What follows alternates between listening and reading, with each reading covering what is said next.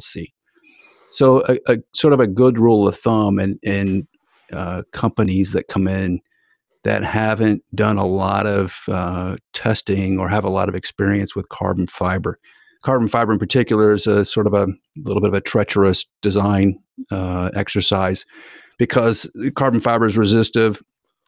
But when you make carbon fiber structures, if you don't paint it, if you strike it with lightning and it's not painted, it'll do pretty well, actually, because the lightning energy actually spreads out over the surface of the part.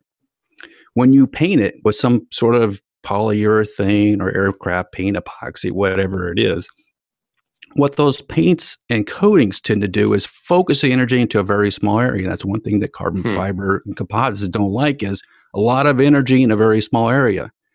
So what we do for composite airplanes in particular is we end up putting some metal foils or in some cases, what we call interwoven wires in the carbon fiber, and I'll talk about that in a minute. But essentially, what we're trying to do is spread the energy out over a larger area. Now, this has sort of implications on the size of the airplane, right? So if I'm building a large, let's just call me Company B, and I'm building a large transport aircraft that's going to hold 200 people, that aircraft's going to be fairly good size. So any sort of carbon fiber structure I design there, because the structure is big and weighty and massive, there's a lot of carbon fiber there.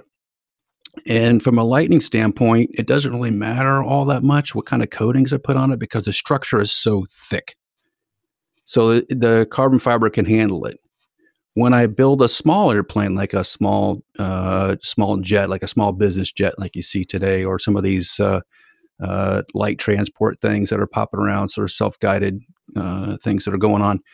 Those are much lighter, thinner structures. I mean, maybe built out of carbon fiber typically. And the energy density is strong there. So because the structures are much, much thinner, any sort of coating you put on it has a lot to do with how much damage it takes. So when you see a big airplane get struck by lightning, you think, wow, that's a decent amount of damage. If you put that same amount of damage into a much lighter structure that's used on a smaller aircraft, it causes a much bigger damage area.